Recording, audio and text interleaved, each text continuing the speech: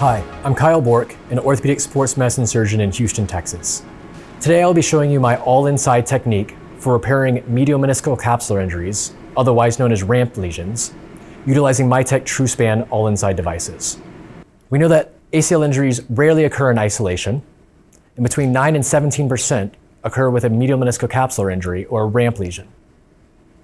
The posterior horn of the medial meniscus is a large secondary stabilizer of the ACL, and thus repair of these injuries is vital to offloading the ACL graft and decreasing the risk of re-rupture.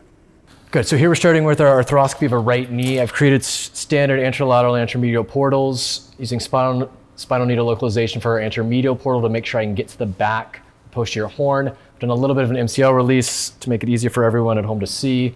We're gonna be looking today at ways to repair medial meniscocapsular injuries, otherwise known as ramp lesions. So we see here, if we're just scoping this knee, this meniscus looks pretty normal. You see a lot of it because of the MCL, but it looks very normal. Looking at the top looks normal, look at the bottom, it looks normal. This really highlights the importance of, I think, in all ACLs of driving into the posterior medial aspect of the knee and looking for ramp lesions. So we're actually gonna take our shaver first. I do this in all cases, but especially chronic cases, to stimulate healing. And we know that ramp lesions are more frequently seen in chronic ACL injuries. So I've already created a posterior medial portal. So good, I like to take my shaver in from the posterior medial portal and kind of debride here, almost like a bank heart, to create some bleeding and some healing in this area. So taking the shaver and really working down onto the bone even to generate some healing there. Good, so we see here, back in the posterior medial aspect of the knee, with the knee in flexion, this tear is opening up. So we see here very, very nicely, the back of the medial meniscus, here's the capsule, and here's this hole here. This medial meniscocapsular injury, which is where we commonly see it. But again, you can't see it from the front at all. Really important, we drive our scope in the back of the knee to look for this. So we're gonna go back to the front of the knee to fix this with an all-inside repair using TrueSpan all-inside suture devices.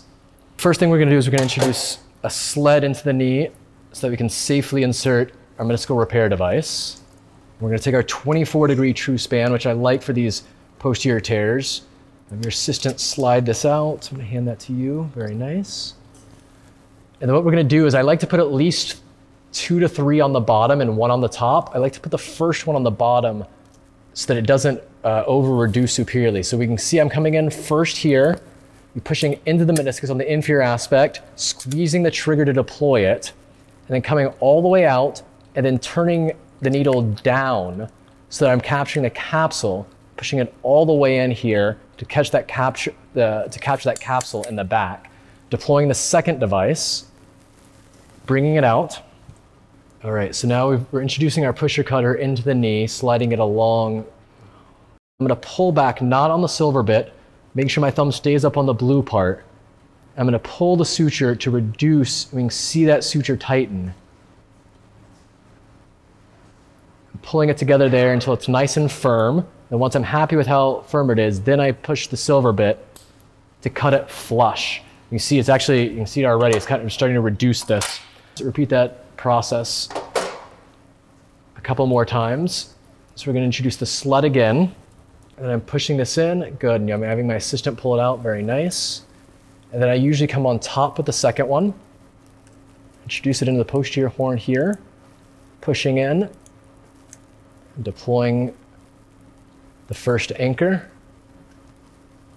and then very slowly backing it out because you don't want to pull too far away from the meniscus. If you pull too far away from the meniscus, the second anchor will deploy.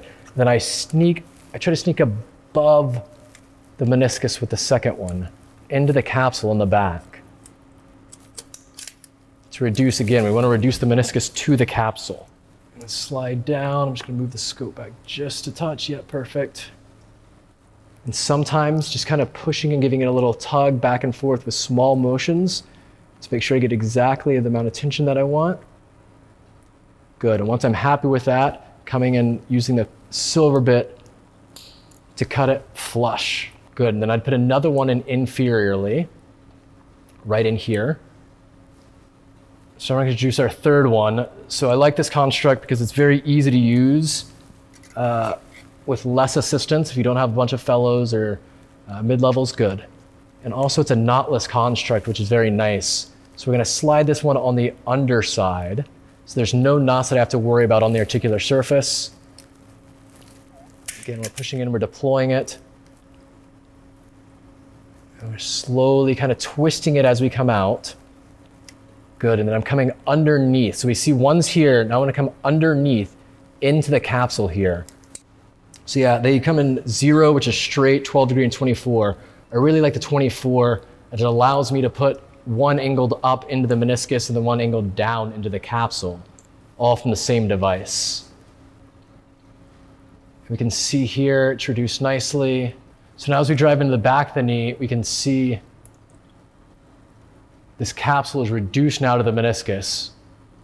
Post-operatively, what we can see is as we bring the knee into extension, the tear stays reduced, and flexion it stays reduced, but it's wanting to displace inflection. So I'll actually limit flexion to 90 degrees for 4 weeks, and then gradually aim for full flexion between 8 and 12 weeks. I let them weight bearers tolerate because this is a vertical tear. Weight bearing actually reduces the meniscal tear. So I think it's safe to weight bear between 0 and 90 degrees of flexion. And then again, just gradually increasing flexion after 4 weeks. I'm Dr. Borque. Thank you so much for watching this video today.